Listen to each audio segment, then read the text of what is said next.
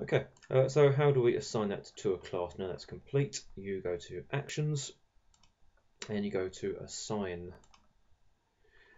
Now you then click New Assignment and you could assign it to a class. Now this is one of my classes, 10x RM1. I just go to move that over to there. That's now assigned to the class effectively. I don't want to assign it to them, so I'll get rid of that. What I want to assign it to is a test student. So you go to All Contacts, go down to Test, or T for Test. Then you scroll through until you see Test Student, and we'll assign it to that one mythical student. Always worth giving it an issue date. Sorry, the issue date is generally automatic. If you want to set it in the future, so you want to get ahead of yourself, imagine such a thing, and you want to assign it to the class, but they don't want to be visible yet until next week. You could say, right, from the 16th, the student will be able to see this homework and not before. It's due in, because I'm feeling mean, the very next day.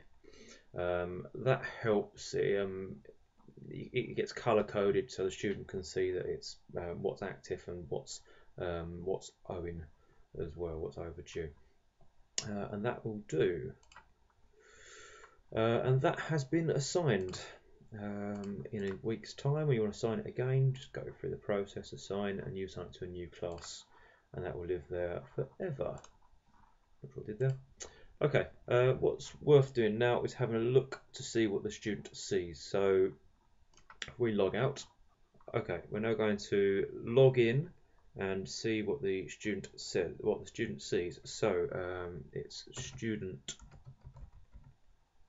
test, and the password is frog, and we're going to sign in. Okay, so what our test student sees is here. This is what a typical student would see. Go to classroom. They would go to classroom and then set work. And that is the work that has been set to them, not particularly intuitive. So you'll need to make that clear to your class in the early days at least. Then you'll be able to search. So if they're looking for subjects for everything that's been set to them from art, clicking here filters it, so you can just search through and it groups the lessons together. Equally, you can search for when it was issued. Now I've just thought I've set mine trying to be clever in the future, so that's not really visible to the student yet. Okay, so let's not go to issue date but to subjects. Let's see what this one would look like. There we go. So the student would just be able to see this, which is exactly the same view you would see if you just double clicked it when you're looking under your own kind of resource areas. You are able to ask for things, ask them to hand in. I'm not covering that at the moment. I'm just saying that is what you've got to do, and you've got to literally hand it in to me. But you can get them to submit things electronically. But that will be for another video or another bit of another inset.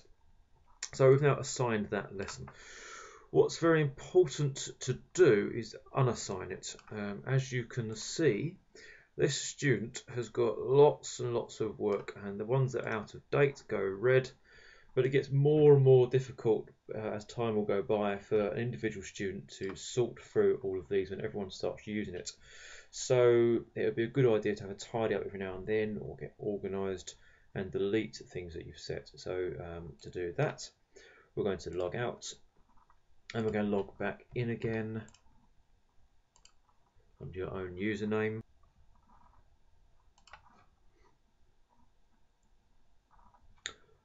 Okay, so you'd go to classroom, and not subjects this time, but you'd go to set work, and you'd see here everything that you've set. You can see the things that are out of date, for example, and you can see the ones that are still active. This one we've just created, I want to delete it. So you go to delete assignment, and it gives you this horrible, terrifying message. Are you sure to permanently delete this assignment? This will delete all records, marks, evidence, etc. associated with this assignment. It does not. It just unassigns it from the student that you last assigned it to, and it can appear in number places down here. If you send it to different classes in different dates, it will appear in other places. So click OK. It warns you again. Cannot be retrieved. It says capital letters. Ignore him. Has been permanently deleted. It has not. If you went to classroom subjects, where it was originally stored, in my case, buried deep, just to reassure everybody, that's where I created it. It is still there, and the student doesn't have to look at that anymore. Okay, so just to refresh that, got to the end of this video. We've now unassigned a lesson. It's well worth just practicing a few of those. Practice this a few times, setting it to test students, log in as a student test and frog, and just have a little play.